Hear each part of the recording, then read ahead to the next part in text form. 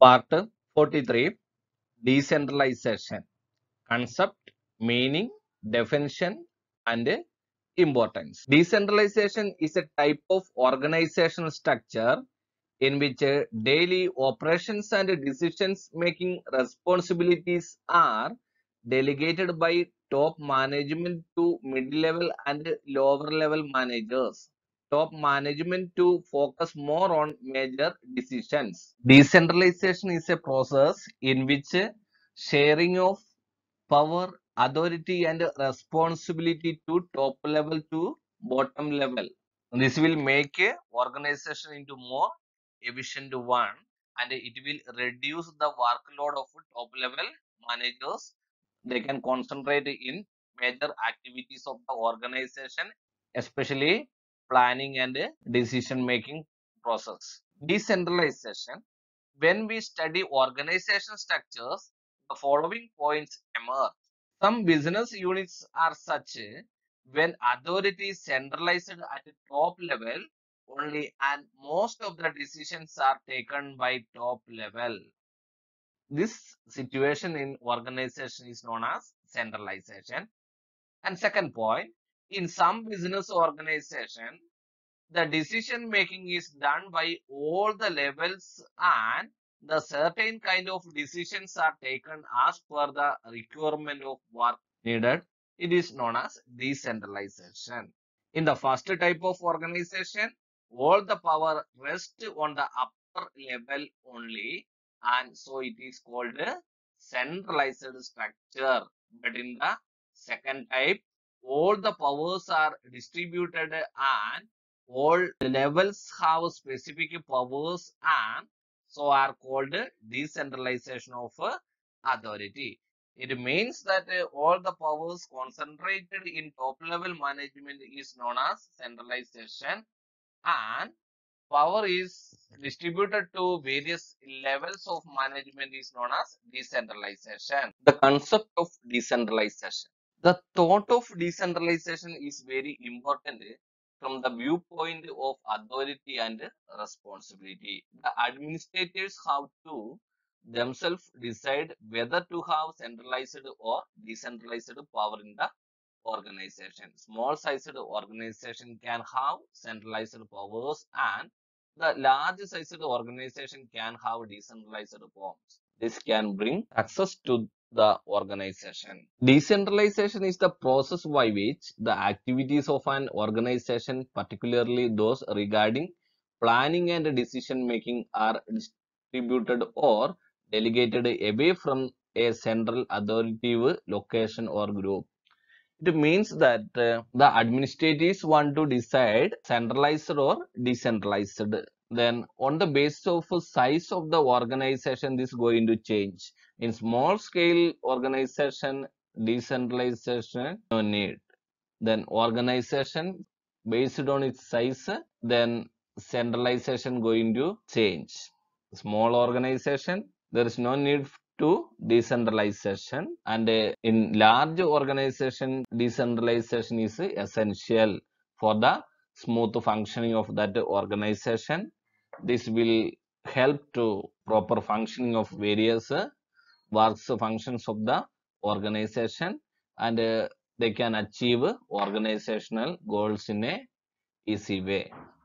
Meaning of decentralization: the delegation of power from upper to lower level in orderly manner is known as decentralization of power. It means that the transfer of authority from central to local or top level to bottom level. The movement of departments of a large organization away from a single administrative center to other locations.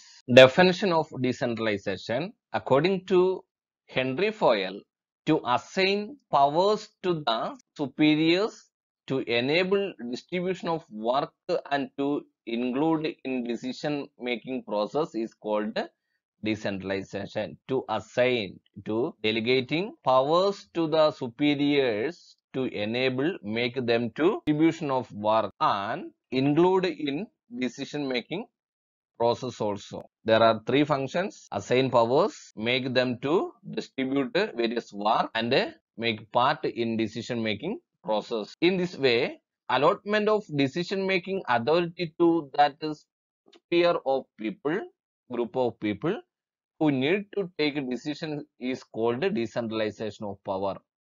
It does not mean that all the powers are given by the upper level administrative to the lower level, but most of the powers are given is called decentralization of power. Most of the time, planning and a decision making process that is always with the top level management, and on the basis of this planning and the decision making process, various departments can participate. They can follow the planning and going to achieve the predetermined goal of the organization. It means that the transfer of control of an activity or organization to several bottom level officers or authorities rather than single one. Importance of decentralization. The success of management depends on the proper distribution of authority and responsibility. In centralization of power, the hierarchy, non-scientifically taken decisions, non-cooperation, lack of specialization, and more workload, etc., can be seen. Hence, the idea of decentralization is becoming popular. In the modern times, in the business unit, decentralization of power is seen in majority of the cases. Some of the drawbacks of centralization of power and problems related to centralization that are going to solve through adoption of decentralization. An organization would choose to be decentralized because of the following importance of decentralization. First one, quick decision, fast decision. In the decentralization, the person who has to take the decision in that work or activity is involved completely and has the power to take the decision, and hence the decisions are taken quickly and effectively. It means decentralization promotes independent and quick decision making by subordinates as they are close to the operations or functions and they are in constant touch with, continuous touch with all activities of their departments. Approval from the various departments being not required. Decisions can be taken much faster on their own activities. It will enable them to take a decision very quickly and effectively. And second point, less workload on top level. The top level is the level with most of the policy matter related decisions are taken. With the help of decentralization of power, the decision making authority is given to middle or lower level. Hence, the workload on upper level is reduced. It relieves the top executives of excessive workload as the common and day-to-day routine and are assigned to the subordinate. The saved time can be utilized by them in making strategic plans and providing direction to organization for further growth. Then one person doing this all work, that is centralization. And decentralization means that one person going to delegate, share his work with the subordinate. Sharing of his work, it will reduce his workload and it will promote him to concentrate in policy and decision making process. Increased motivation. Due to decentralization, employees get motivation and their self-confidence increase. They are given independence on middle or lower level, and when they see their decision becoming successful, their confidence boost.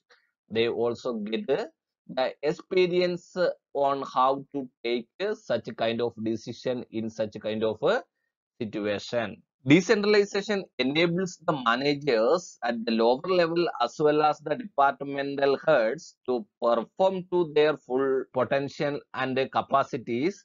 Also develops a sense of competition among the department. Such a competitive spirit obviously contribute a lot towards growth of their enterprises too. It will help to improve their personal skills and capabilities, and it also promote the organizational growth also. And fourth point, increase in management abilities. In decentralization, the middle and lower level employees take decisions as per their powers and they are given independence for the same. Hence, they become efficient leaders. They develop skills to work in a coordinated manner. They develop able administrative skills and they learn to administer control. Hence, the employee take decision in different circumstances and they increase their abilities. In this way, future managers emerge. Decentralization means sharing of authority, responsibility, and accountability. Fourth point, increase in management ability. In decentralization, the middle and lower level employees take decisions as per their powers and they are given independence for the same. Hence, they become efficient leaders. They develop skills to work in a coordinated manner. They develop able administrative skills and they learn to administer control. Hence, the employees take decisions in different circumstances as they increase their abilities. In this way, future managers emerge. Decentralization provides a chance to the employees to provide their abilities by handling various assignments independently. Such opportunities to take a decision, increase their knowledge and experience at all levels. It also provides qualified manpower for fulfilling the top positions through promotions. Effective control. The managers of all the levels have enough power and so they can exercise control on the levels in which the employees commits mistake. They can take a disciplinary actions which becomes easy for them and hence an effective control is maintained. Decentralization help in ascertaining the contribution of each department in meeting the objectives of the organization by using various control techniques like balance scorecard, management information system, etc. Thus, in case of shortfalls or deviation, corrective decision can be taken promptly at the right time and avoid from the deviation and make them more efficient one. Sixth point, harmony is created. Due to decentralization at all the levels, employees are included in decision making process and they are also given importance. All the levels of officers and employees is the decision makers and the followers. They discuss things and then take proper decision. In this process, one group comes in contact with the other group.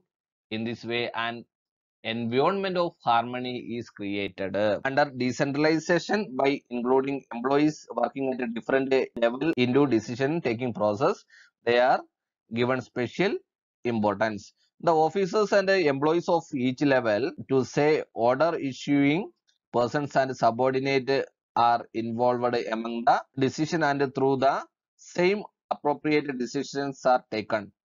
During this process, each group comes into contact with the other group. Hence, environment of cooperation develops within the business unit and finally harmony is created. Limitations of decentralization. The place where the organization is running on a very small scale and the business secret are to be maintained with great vigilance. In this case, decentralization cannot be accepted. Sometimes due to common policy not implemented or coordination not maintained properly, decentralization is not successful. Coordination difficulty. Diverse policies and procedures followed by different units make coordination difficult. Different department have different policy and it will reduce the cooperation and coordination among the institution. Wastage of different time and other resource also. Large interest of the enterprise neglected. Emergency or quick decision is not possible because of different department and different authorized person going to take a decision. That is why it is time consuming. Lack of qualified managers, lack of qualified skill and decision making power there is problem arise and it will affect the organizational goal. Certain activities decentralization not possible. That means a secret maintaining department or a organization not possible to adopt decentralization. These are the main limitations of decentralization. In this part, we studied about meaning of decentralization, concept of decentralization, definition of decentralization, and importance of decentralization. Then lastly, limitations of decentralization.